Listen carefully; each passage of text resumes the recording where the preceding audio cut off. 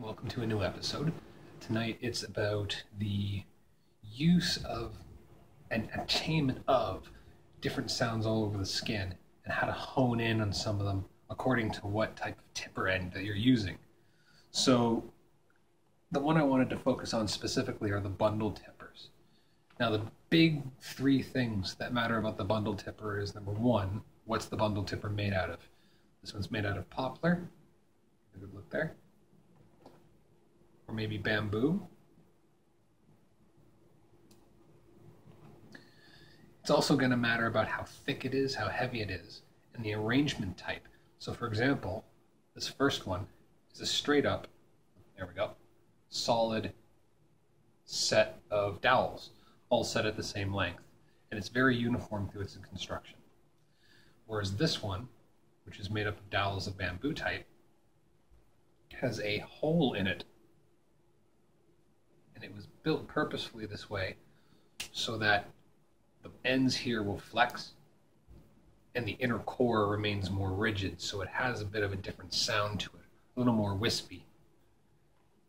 Also depends on the thickness and type of it, especially if you're going to go with something a lot less thick. An object that's usually thicker in this case is going to give you with a little more wallop, again, depending on what kind of material you use. If you're using walnut dowel, it's going to be a heck of a lot more dense than it is going to be for poplar. But if you're using like a thin poplar, it's not going to have the biggest impact, though it's going to have a very clean sound.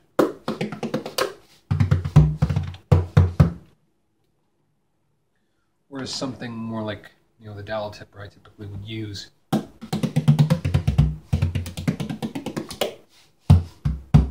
it's going to have that different sound of where it's more full and round. The empty cord tippers will typically have the weight or some of the weight there to give it the inertia to push into the skin. But at the same time, it's also going to have a bit of lightness and flexibility at the end that gives it a bit of more of a whooshy feeling.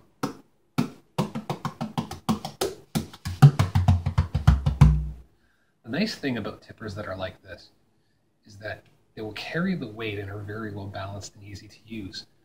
The other nice thing about it is that you can get that thin sound from a very fat tipper.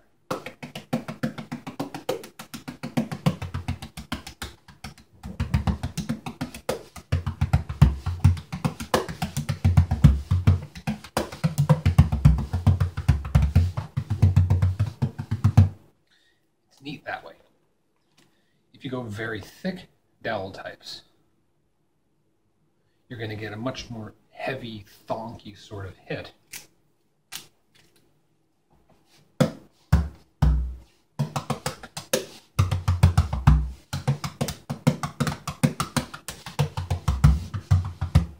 Like that. And then the last thing that matters is usually dowel tippers will have, in this case I have a piece of elastic band on this homemade one, but they'll be able to move around and give different sounds.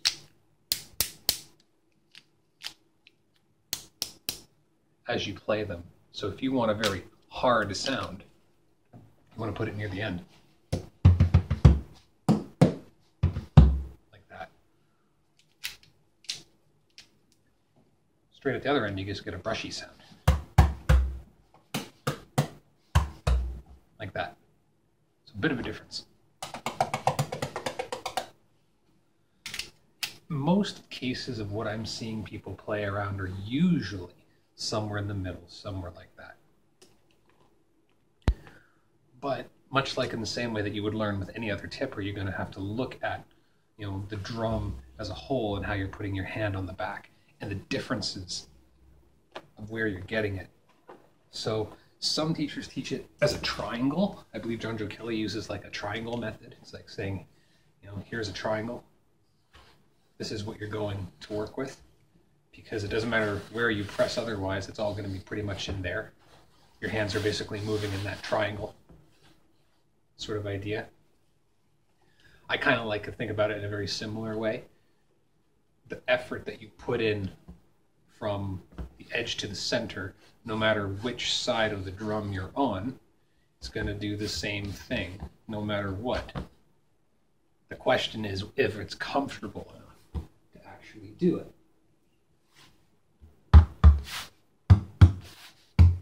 Still get that kick sound, doesn't matter where. It's pretty much the same all the way around.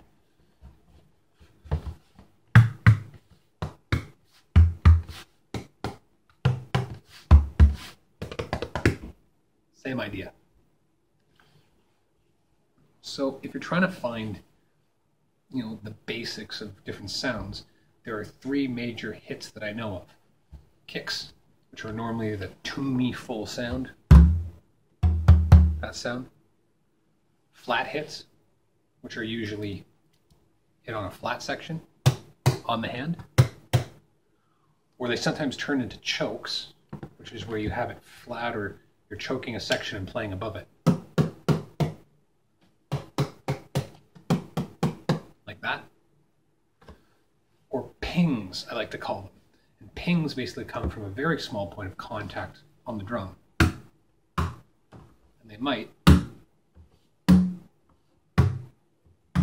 they don't have the to-me-ness of a kick, and they don't have the dead flatness of a flat hit. They're somewhere in the middle. And what this does is that it allows you to access certain parts in the drum that as the membrane is shaking, that they crisscross over, and these little parts almost act like octaves. You can hear it. Doom, doom, doom, doom.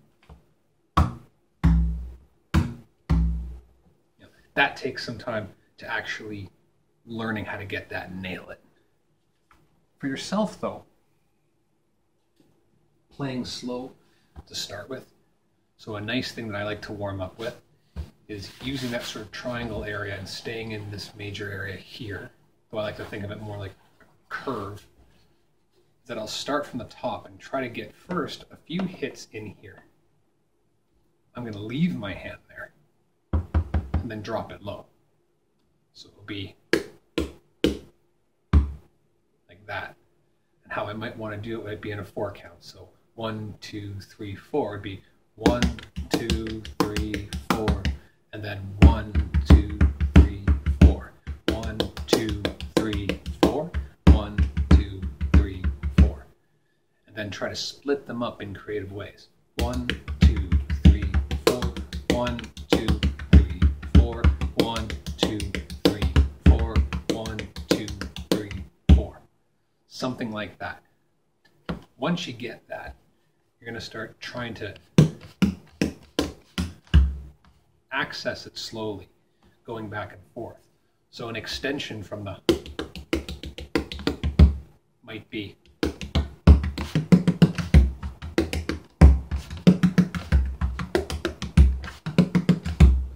what you don't want to hear is this. You want to make sure that you make the same noise every single time.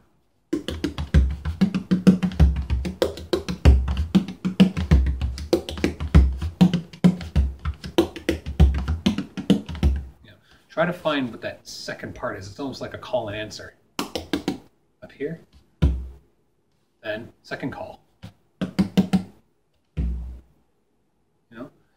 Or maybe this is easier to do.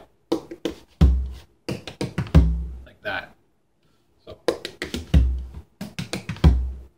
in this case, I've chosen a choke and a pop, an open hit, and a flat.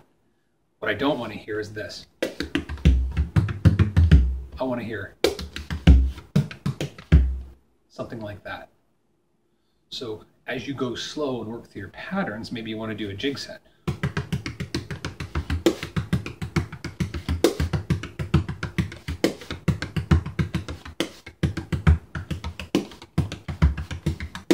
Like that.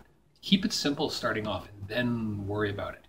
The important part here is not just the variety of sounds that you can make, but that you know where they are and can come back and forth between them. So if I want to use this, this, this, and that, I got to think of something to use for that jig. So maybe I want to start with a flat. Just get comfortable with it.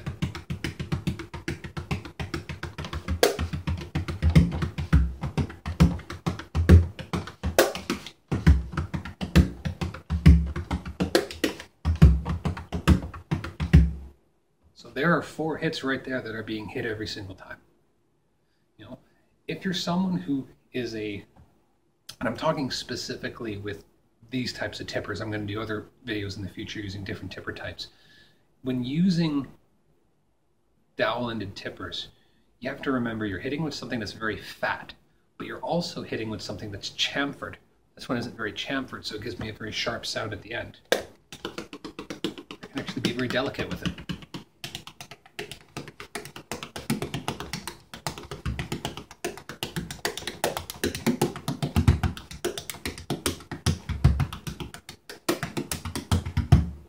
Get a very nice little sound. I get big sounds out of it. That's easy. But the important thing is that you figure out at what angle the tipper sounds good. So this one has very little chamfer on it. I can almost be perfectly parallel with the skin. Like that. If I angle it too far, I get a scrapey noise.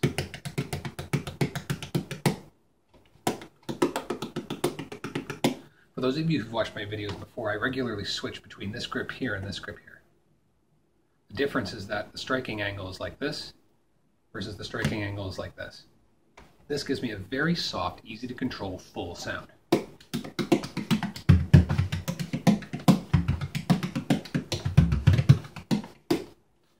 This doesn't. This gives me a much more fast, hard, and I can react a lot faster with it.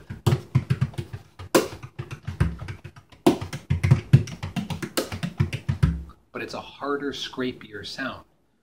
So somewhere between using this tipper and maybe a drum with a softer skin, which is more forgiving in this case, versus something with a medium skin, which is a little less forgiving, I have to adjust to make sure that I can tune in to what I'm hearing and play well with it. That sort of idea. If I'm switching out to something like this, which is a very thin set of bundles, very tiny bundle.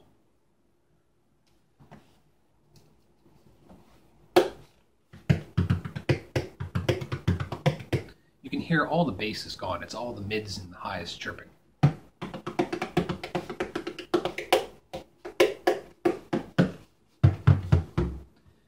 And if you're playing something and maybe someone is already attacking the bass, you can continue to attack using the mids and the highs. So a tipper like this might be a better choice, especially if you're trying to hit the pops on the highs. But if you're not trying to hit the pops on the highs, this is going to be a very poor choice. Not only that, well, you may have ease of access to those different areas because it takes up so little space. You're going to lose the projection of sound that's provided with something a lot heavier or bigger. But the bigger tipper like this, and this one again is not very chamfered, whereas I believe this one is a little bit more. So I can get it closer here. Here, I'll bring it over to the dark. There we go. It's been shaved down a little bit more. It's been sanded down a bit more. A strike like that means I can strike much more like this to the skin, deep out here, and then after that it gets scrapey. Something like this, I'm going to get close to the skin, and it's pretty much going to sound the same no matter how I hit it. The radius of that sanding angle or the chamfered angle is so, much less that it's a much more acute sound no matter how I turn it or access it. And then again, the same thing will happen depending on what material and how the internal design is. So for those of you out there who have the Seamus O'Kane split tippers and they click, there's an example of something that's going to have a completely different feel compared to a tipper made the exact same way, but it's a solid core or maybe a lead core. I know some of them out there, like the Faulkner tippers, some of them you can get with, I think it's the Mossie's edition, has a piece of lead shot on either end of it. But if you're going to use something like this, it kind of loses a lot of its low-end fullness, but you get a light wispiness to it.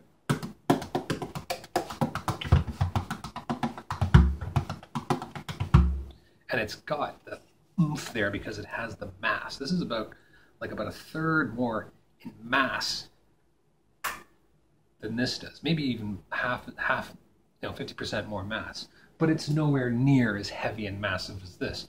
A very easy to make a big sort of sound on this drum with a very heavy set. So accessing the noises, the sounds, start simple.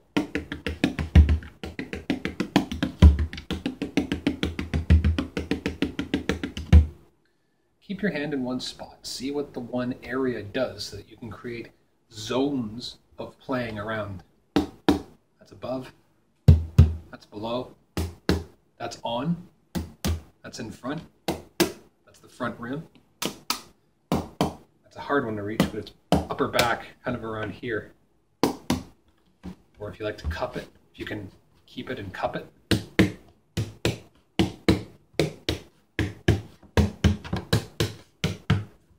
You can keep your hand in one spot and continue to play.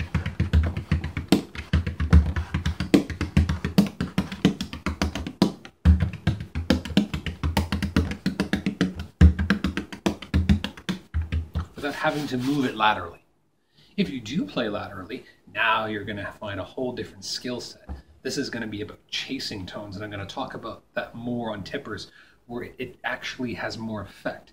Some of the, well, actually all of the rod tippers that are, basically dowel types are going to be so precise that you have to watch what you're playing.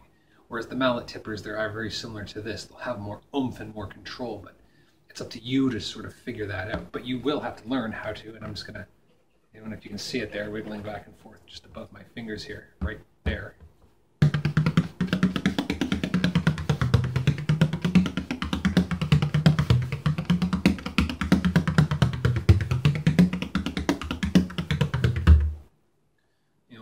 In this case, I'm following. I'm doing this as I'm playing. Whereas I might be doing up here and going.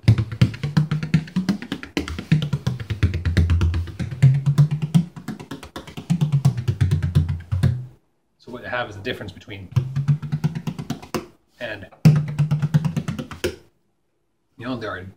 Those difference in frequencies matters so very much. If you're a player who plays regularly mic'd into a sound system, you are going to be way more sensitive to this than someone who's playing live without a mic'd system. So if you're just playing acoustically into a room, the room's going to be that, that thing that amplifies, plus, of course, the shape of the drum. But it's up to you to start slow.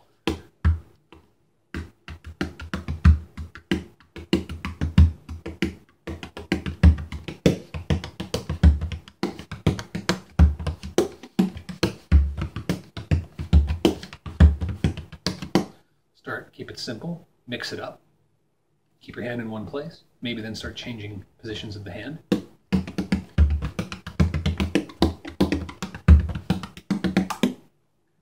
And then eventually get comfortable with following and moving.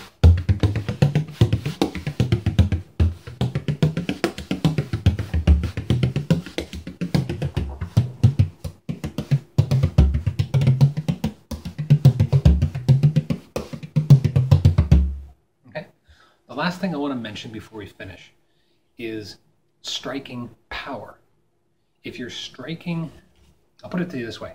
There's a point where you're playing between the skin, the drum, and the tipper, where if you really strike it hard, you're going to create, it's just like in guitar playing, before the advent of distortion and distortion pedals and gain, it's like turning the volume up to a point where the sound distorts. And when you're playing, there's going to be a point where the sound's going to stop sounding good, or at least it's going to start breaking up. If the point is to break it up, more like that, or a really sort of racked hit, you're going to find that by playing too hard, you might actually sour your sound. In this case, this is the fault of the player. It's hardly the tipper, and it's certainly not the drum. As the player, as the owner, it's up to you to figure out what works with this and your playing style. And if this is no good, then you don't use it. So that's a tough thing. That takes time. That takes quite a bit of time.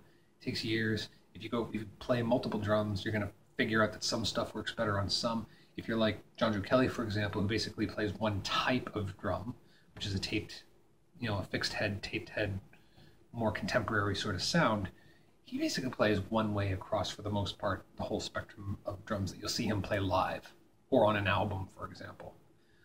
For someone like myself, or some of you out there who are maybe collectors of these drums, you're going to be playing stuff that's taped, non-taped. Some of you might even play with it out of your body. Many of you are going to be playing like this with it tucked in, and some of you may play where it's really tucked in to get that compressed sound because you're using an untaped head.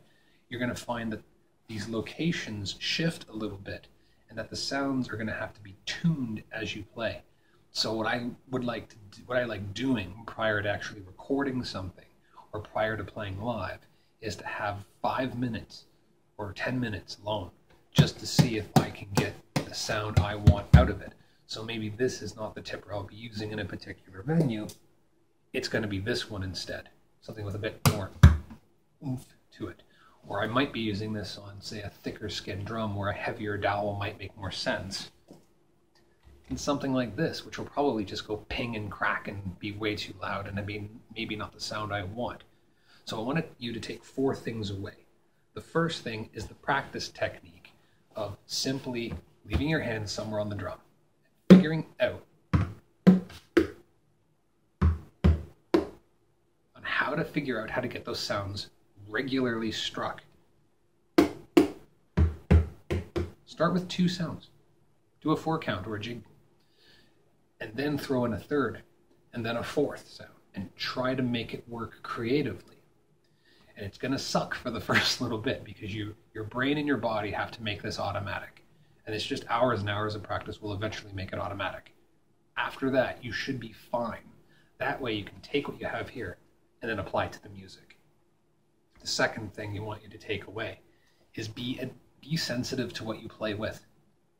I hardly ever use this tipper for the most part. I only really use it on and off on the great big drum where I get a very tonky, doomy sort of sound out of it, but I don't get a very throaty, deep sound of it. I try to play in the treble. I don't even use this really on the softer skin drums like my Metloff here. It doesn't seem to work very well. I usually, for the most part, will use this tipper somewhere in the middle, straight up dowel, medium weight, and I have it swung for offset.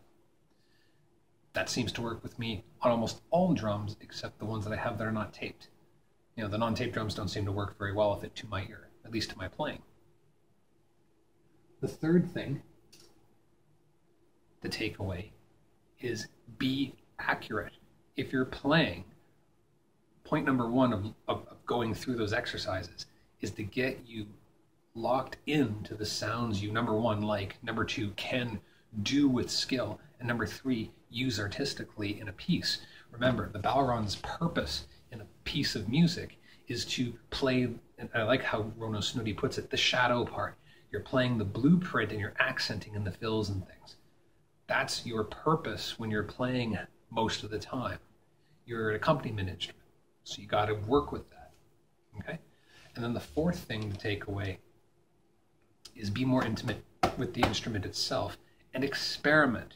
If you don't lock in that skill, apply it to the music, be aware of what you're using, and you're not in touch with the instrument itself, you're going to be stuck using techniques on one particular instrument that will not work on other instruments. It won't work on other Balron skins or taped heads or whatever. It's going to be a mess. If you don't spend time practicing it and at least making those mistakes along the way, you're never going to improve. It's the 10,000 hour rule. Do 10,000 hours of anything, you're going to be good at it, whether you like it or not. But you will be able to do it without a second thought, and you will be able to perform it. That allows, that simple thought, that simple access to it.